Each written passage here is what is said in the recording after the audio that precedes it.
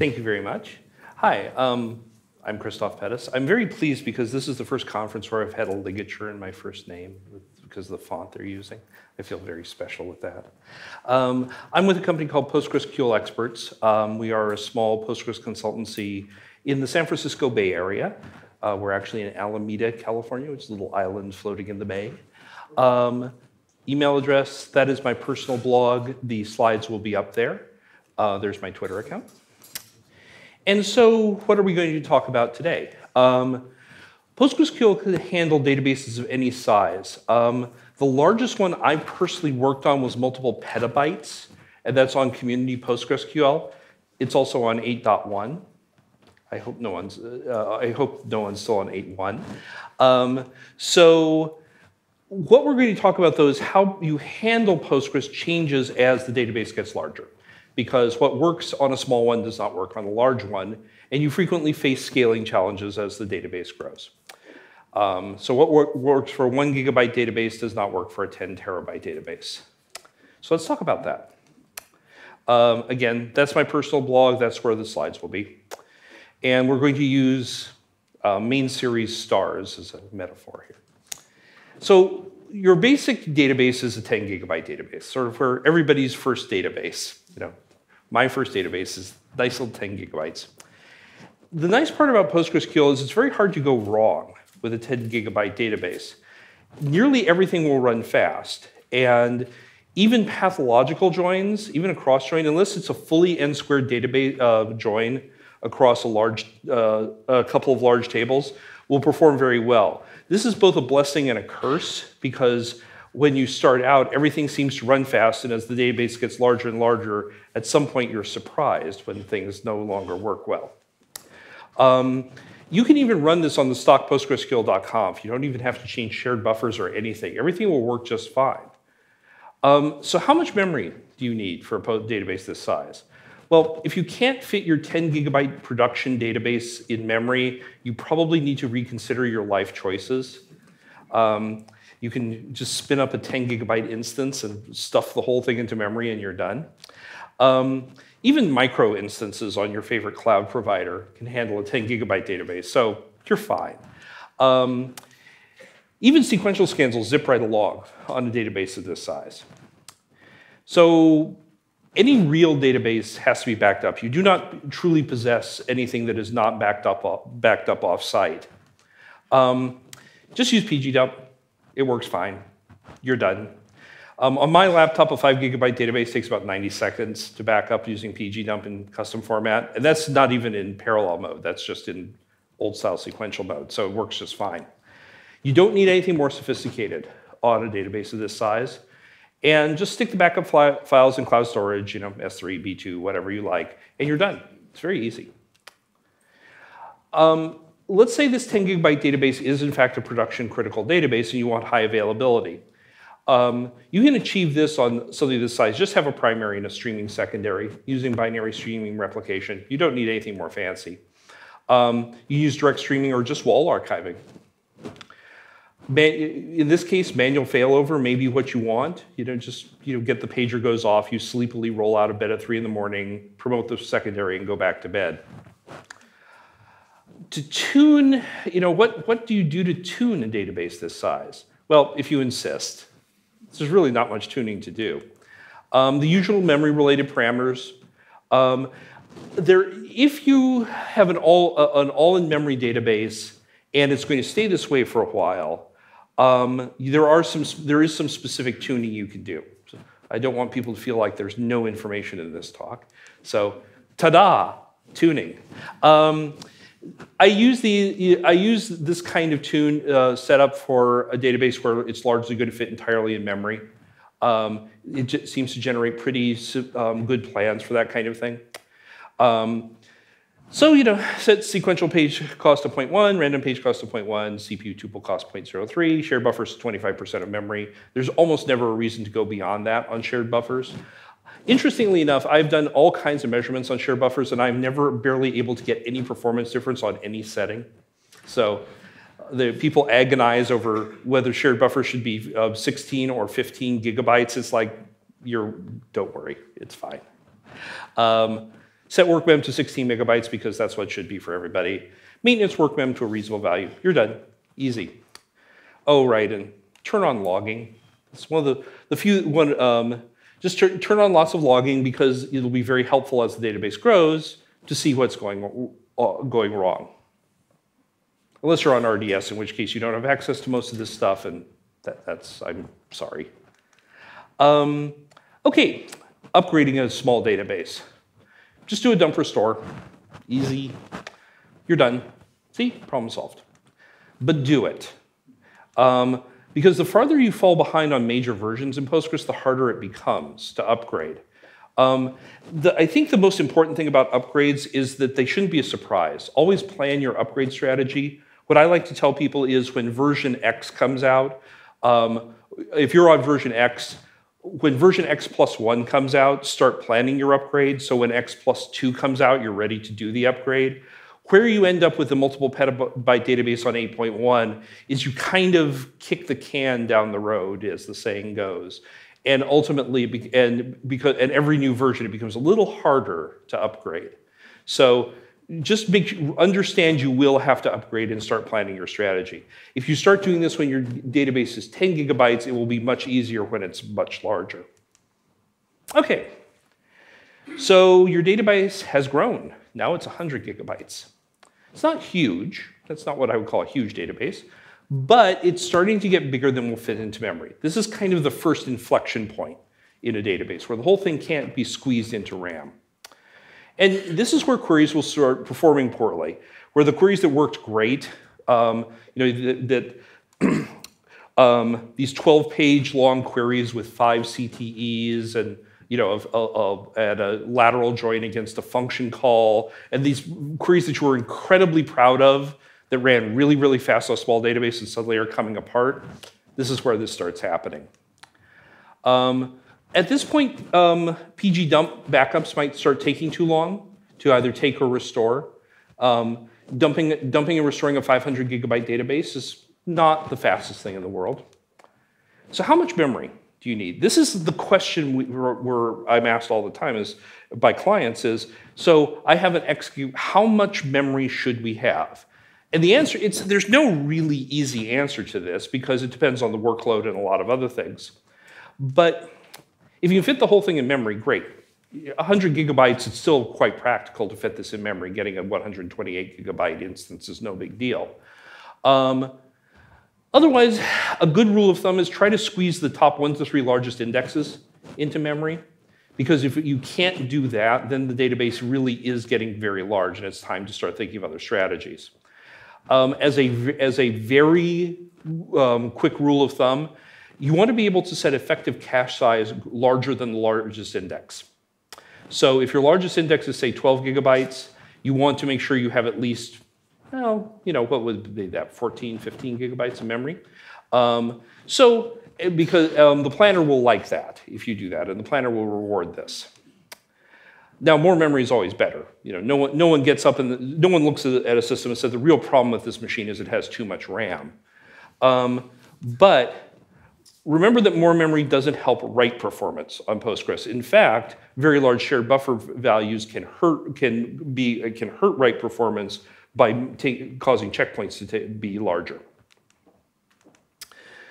And at this point, PG dump probably won't cut it anymore.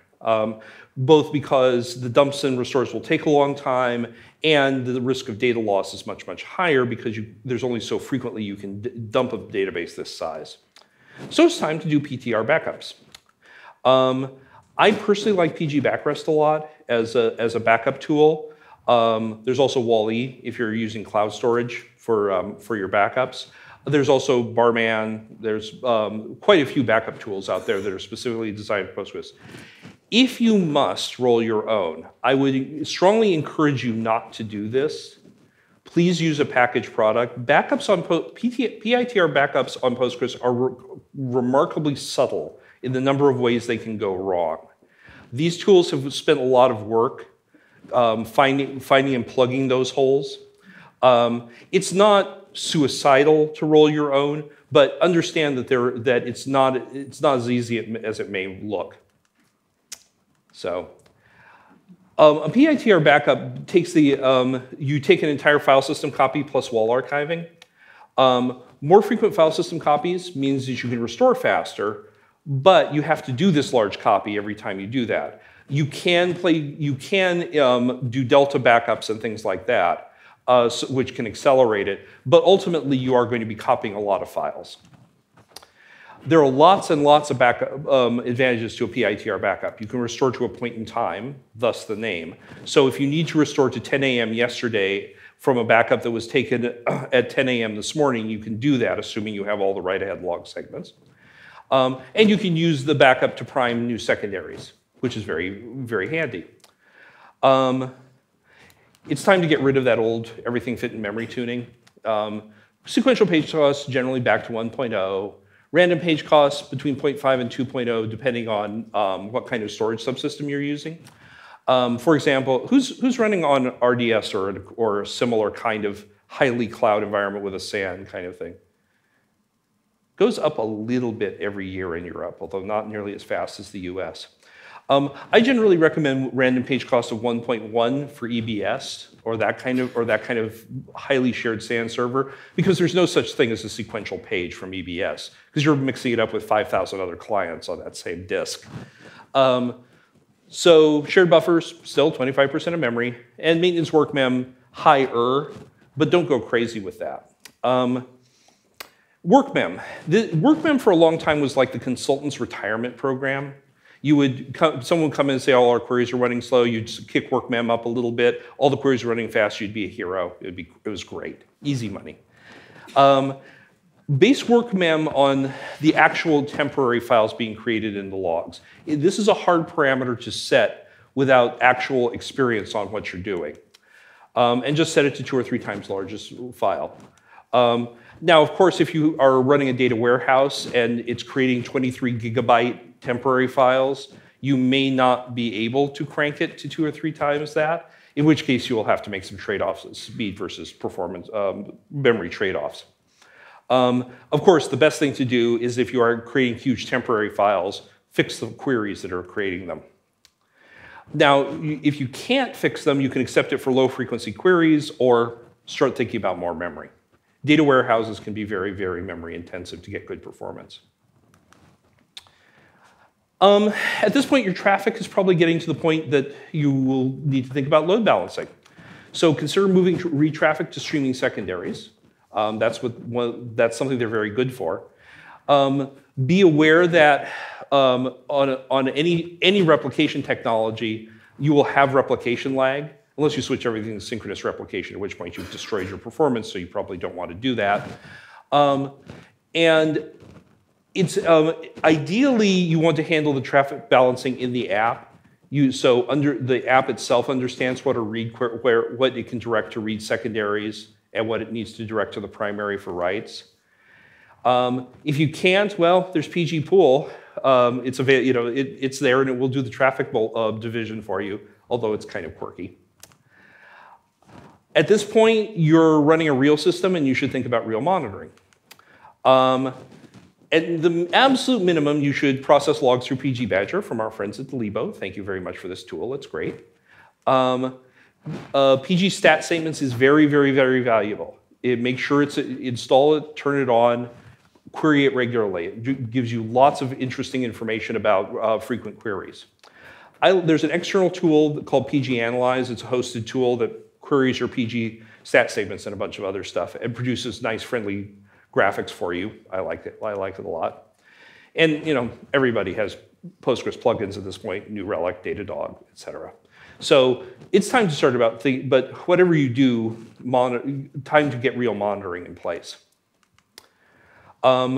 Check PG Badger and PG stat statements regularly for slow queries or slower queries, unless, of course, your application is falling apart and you already know they're there. If you're missing indexes, they will start becoming very apparent in databases of this size. Create the indexes as you need to, but don't just start slapping indexes on everything. This is a common ORM problem, where the ORM is managing the schema, because it makes it really easy to create a query. You just say, if I'm a Django guy, so db index equals true. And there's this tendency to just turn that on for everything. Well, I might query on this, I might need an index. Indexes are very, very expensive. They're expensive to create, they're expensive to maintain. For example, I just as a test did a bunch of inserts into a table with just a primary key and then a table with 14 indexes plus the primary key, and it was about 100 times slower. So don't create indexes prospectively, create them based on real workload. Okay, well, at this point, you're probably getting bored rolling out of bed with the pager going off at 3 in the morning. So it's time to start thinking about some kind of tooling for failover so you don't have to respond to the failover events manually. There's pgpool2. Again, it exists. It's very well established as a tool, kind of quirky. A new tool that is intended for use in cloud environments is Patroni. It is not an out-of-the-box drop-in solution. It requires some scripting support, but it does it is a more modern solution to the failover problem. And of course, there are hosted solutions like Amazon RDS that take care of this for you. Okay, upgrades. At this point, you're probably going to want to use PG upgrade rather than, rather than dump restore.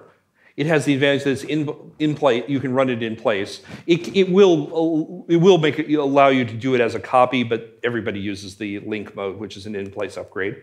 It's very reliable and well tested. The only issue is there are some extensions that aren't a comfortable fit, especially for large major version jumps, like PostgreSQL can be a problem on PG upgrade. But if you're using largely stuff that's in the main distribution and contrib, you'll be fine. Okay, life continues, and now you have a 1 terabyte database. Okay, things kind of get real here. You just can't get enough memory anymore. I mean, no one's yes, in theory you could, but 1 terabyte RAM machines are not a common solution to these problems. The queries are starting to fall apart more regularly. This is the point that you should start running out of read capacity on the primary. And doing a full PITR backup just takes too long because you're throwing around 1 terabyte worth of data. Get as much memory as you can afford at this point. You will use it. If you're building a data warehouse, it's going to need more memory than a transactional database because it'll be running larger queries and the working set will be much, much larger. And I/O throughput becomes much more important. Consider moving to fast local storage from SAN-based solutions such as EBS around this size. No matter how high performance your SAN-based solution is going to be, local NVMe disks or things like that will be much faster. And this is a good time to start considering those kinds of transitions.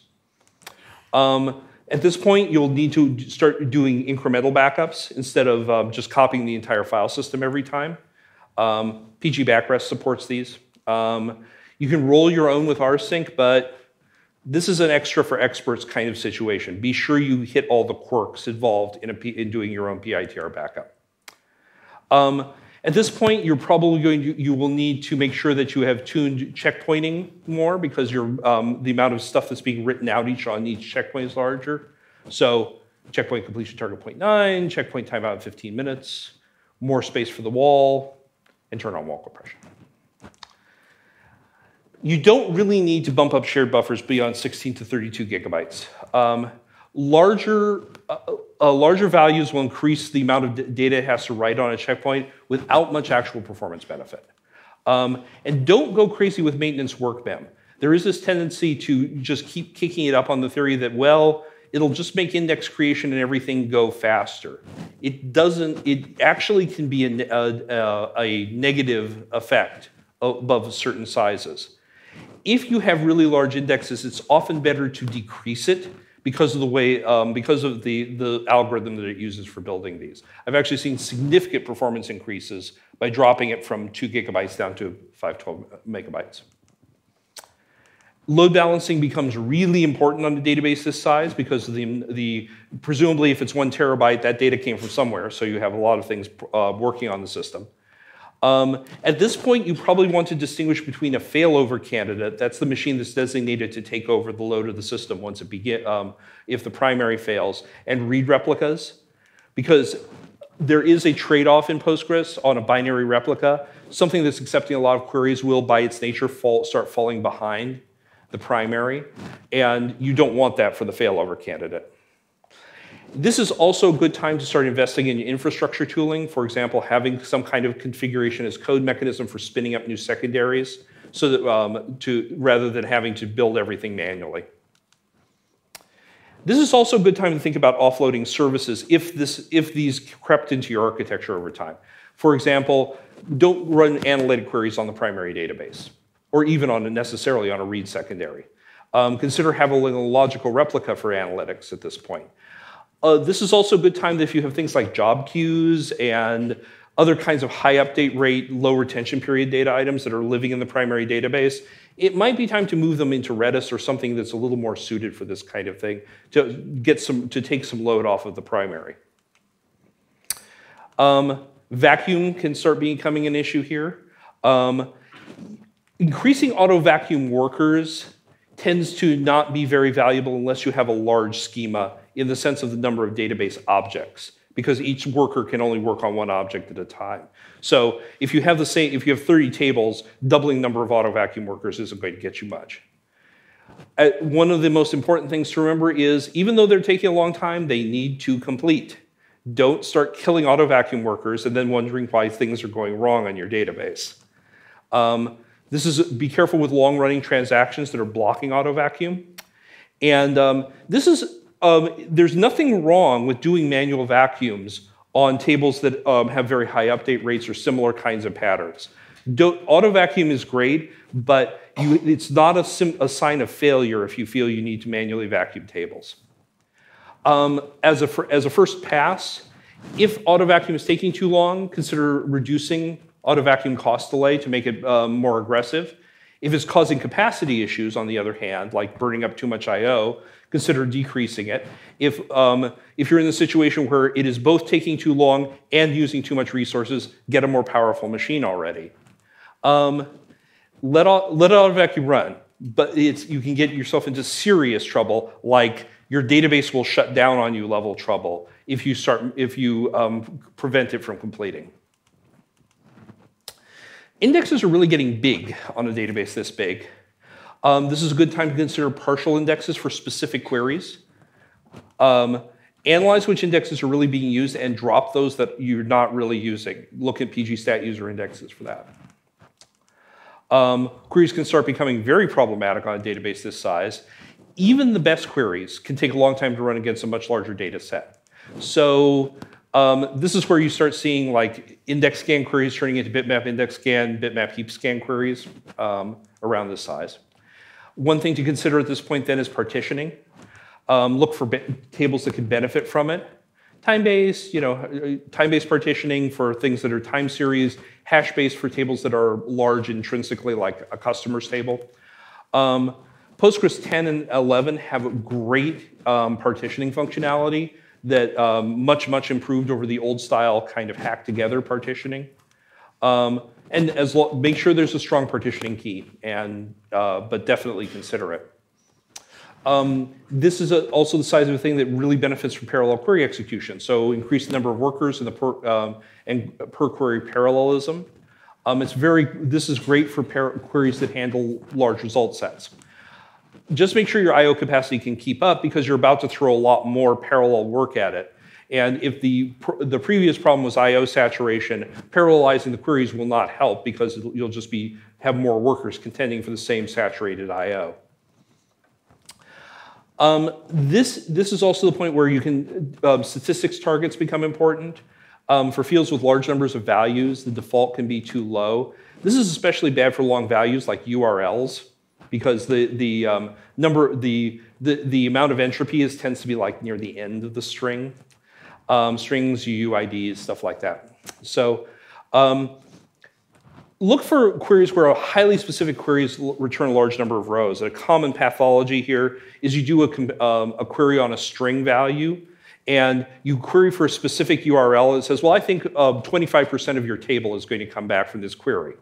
And you know that's not true, because because there are by default only 100 buckets of statistics, it results, the planner doesn't know that it's that specific.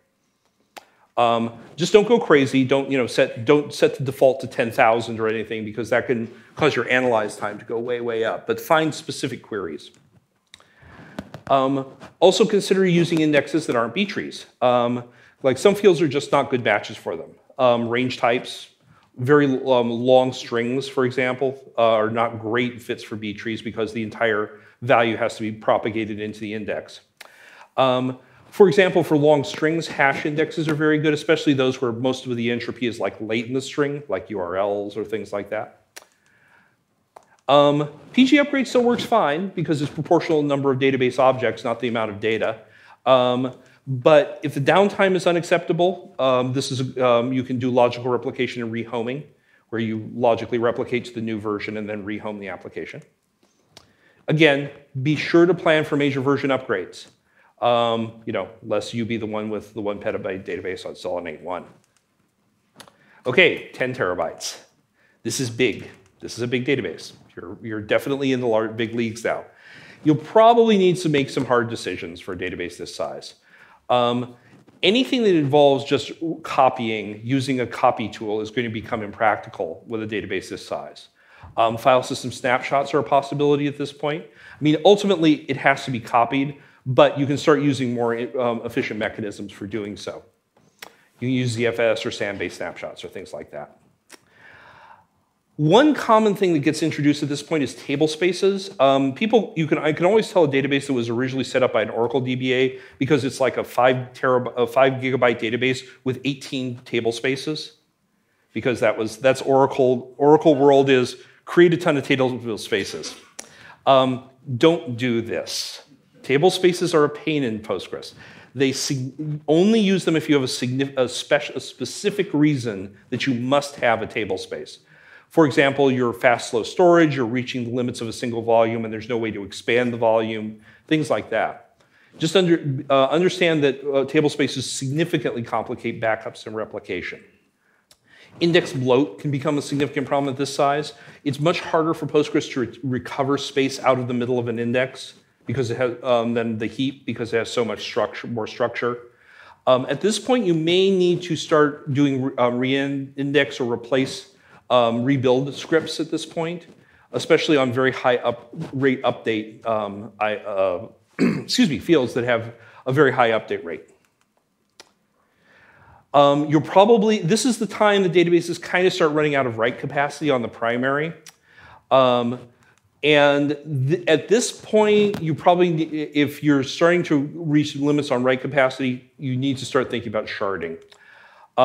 You can use a Citus find tool, PostgreSQL, a little more fiddly and a little more user intervention required, or you can design your own sharding.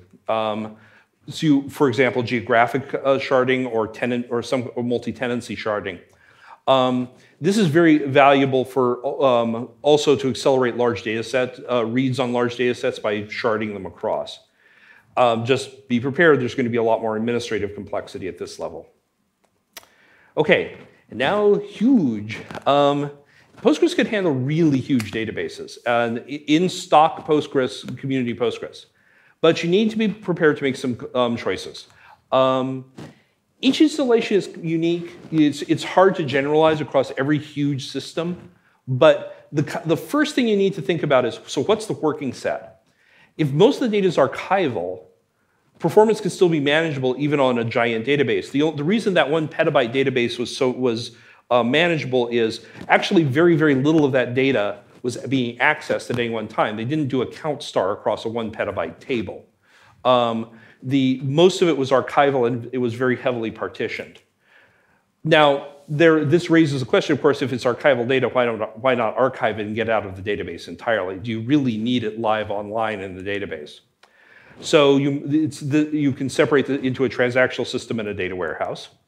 Logical replication is great for doing this. Or you can consider very large-scale sharding. Instead of one gigantic database or closely connected nodes, you have geographic or enterprise database. You give each continent a database, or give each tenant a database. And you can use multi-master tools, either custom written or the small handful that exist right now, to handle synchronization. You can use Bucardo.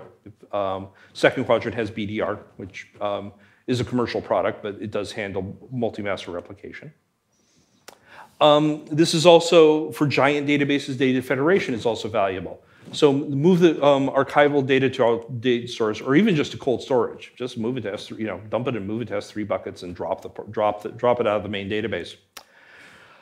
Or use foreign data wrappers to federate multiple databases. Or just run big and small databases on the same Postgres instance. Perfectly valid solutions to the problem. So, in sum, Postgres is amazing, but we all knew that. One thing about it is it's a single tool that can handle everything from your laptop to these world-spanning database environments, which is pretty amazing that a single tool could do that. And it will grow with you. So don't go crazy with tooling. When you have your 5 GB database, it's not necessary just to invest in Terraform and this and that and everything, and you're going to do everything with configuration code and all that. But it's always important to keep, what's important is keep one eye out for how to handle the next step. So when you have your 5 GB database, think about how your 100 GB will be managed. And when you're at 100 GB, think about how your 1 TB database will be managed. And that's my presentation. Thank you very much.